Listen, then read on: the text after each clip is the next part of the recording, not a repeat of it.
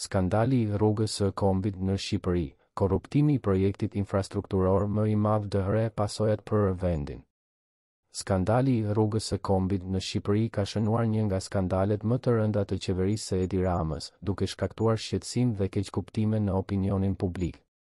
Projekti, I cili ishte planifikuar si një hap I madh drejt modernizimit të infrastrukturës rrugore të vendit, u përfshi në akuzat e korrupsionit dhe shpenzimeve të tepruara, duke hedhur hije mbi integritetin e qeverisë dhe procesin e vendimmarrjes në Shqipëri. Në këtë artikull do të analizojmë detajet e skandalit të rrugës së Kombit dhe pasojat që ka sjellë për vendin. Detajet e skandalit. Projekti I rrugës së Kombit ishte një projekt ambicios për të ndërtuar një autostradë moderne që do të lidhte Tiranën me Elbasanin.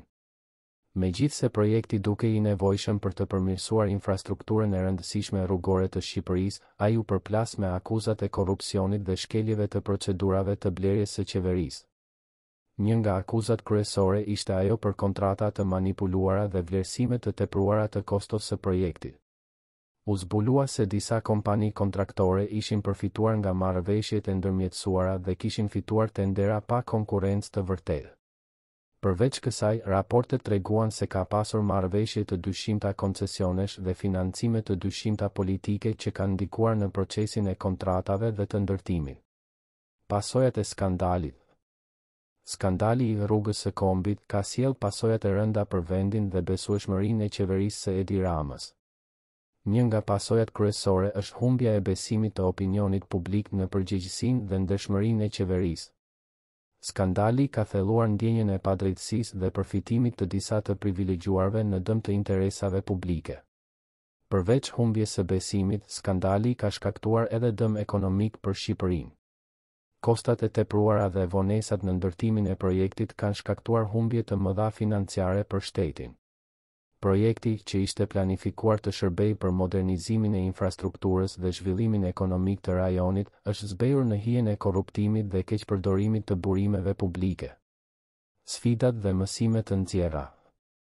Skandali I rrugës së Kombit paraqet sfida të mëdha për Shqipërinë në luftën kundër korrupsionit dhe forcimin e sundimit të ligjit. Është e nevojshme të zhvillohen mekanizma të forta të kontrollit dhe transparencës në proceset e blerjes publike dhe kontratave shtetërore. Gjithashtu, institucionet e sundimit të ligjit duhet të jenë të pavarura dhe të jenë në gjendje të hetojnë dhe ndjekin akuzat e korrupsionit pa ndikime politike. Mësimi kryesor që mund të nxirret nga skandali I rrugës së Kombit është se lufta kundër korrupsionit dhe përmirësimi I qeverisjes së mirë janë themelore për zhvillimin e vendit. Nëse Shqipëria dëshiron të rritet dhe të zhvillohet në mënyrë të qëndrueshme, duhet të bëjë përpjekje të mëdha për të luftuar korrupsionin dhe për të forcuar institucionet e sundimit të ligjit. Përfundimi.